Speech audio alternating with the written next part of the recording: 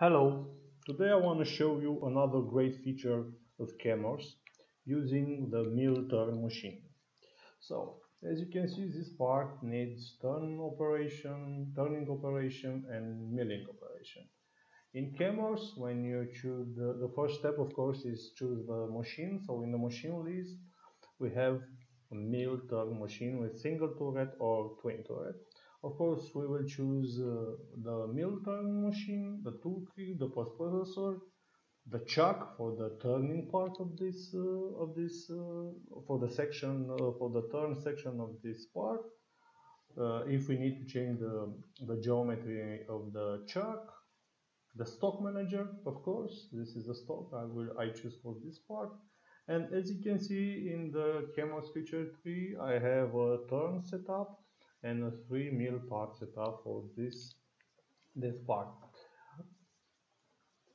Another feature besides mill turn machine is that and it's one of the main features of CAMWorks, in my opinion. Of course, all of the information, the 3D model and the CNC information, all are in one file. You have here the 3D model and here the operation, the CNC operation, turning, mill turn, YVDM milling, and so on. So let's try to simulate. This is a part. First, a face rough, the face finish, turn rough, turn finish, and then for the mill part we have another feature. I stop the simulation, and for the mill part we have another feature. For this mill turn machine we can use a wrapped pocket feature. So this is a part in green. I select the boundary and then an end condition. So for this part I will run the simulation again. So face rough, face finish, turn rough, turn finish, a center drill, a drill. The turn operation for this part are over. Let's try to check if everything okay. Everything looks good. So the next part is a center drill, a drill. For the counter bore we will use a bore operation, and then the wrapped packet. So this is a wrapped packet rough mill, and then a contour mill for this packet.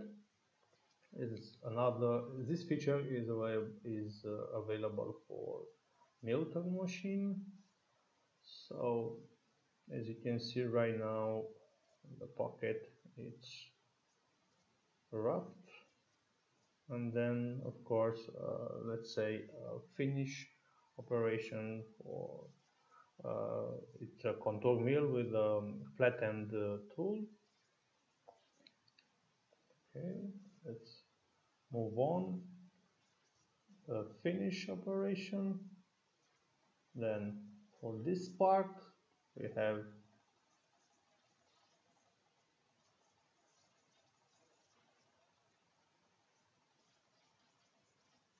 operations like countersink, drilling, and face milling. Okay, this is the last part. And then for this part, the center drill, the roughing and finishing of the slot right here, and then for the slot in center. So now the part is over in a mill turn with a mill turn machine in CAMWorks. Until the next time, thank you very much and bye bye.